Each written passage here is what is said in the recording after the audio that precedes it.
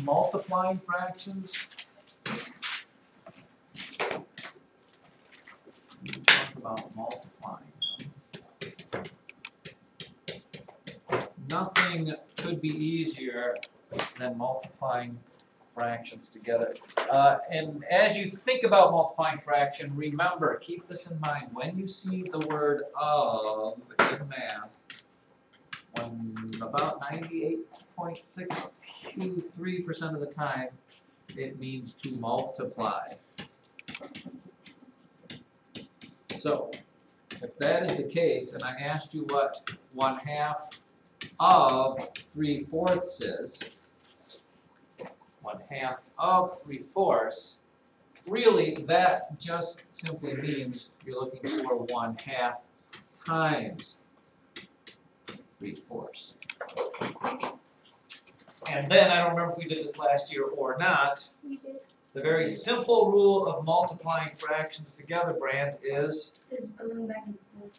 well, we just say we multiply across, which means multiply the two top numbers, multiply the two tops, which are the numerators together, and multiply two bottoms, and you'll get your new fraction. And then, of course, you need to reduce because I believe that comes today. So if you have 1/2 times 3/4, you're just going to multiply across. 1 times 3 is 3. Multiply 2 times 4 across, and that's 8. Look at 3/8. If you can all reduce it, which we can't, we'll talk about how to reduce it in a second here, which we've done last year.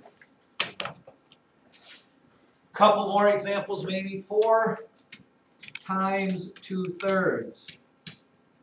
Now, do not panic, because 4 is not a fraction, because you being the incredibly intelligent, super 6th graders you are, probably know how to change 4 into a fraction. And don't tell me it's 4/4, because that's 1. 4 as a fraction is, Jacob? 4/1. Correct. You make this 4/1 times 2/3. And again, you multiply across. You don't have to make common denominators, that's adding and subtracting. 4 times 2 is 8. 3 times 1 is 3. It's kind of a bad raw deal because you cannot leave it as 8/3. What has to happen, Wade? Well, you have to change it to a mixed number because this is improper.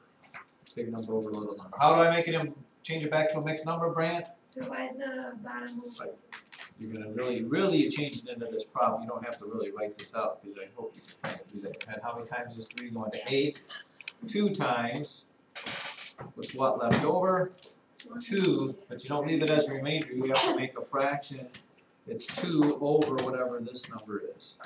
2 and 2/3. Perfect. And then another new blank piece of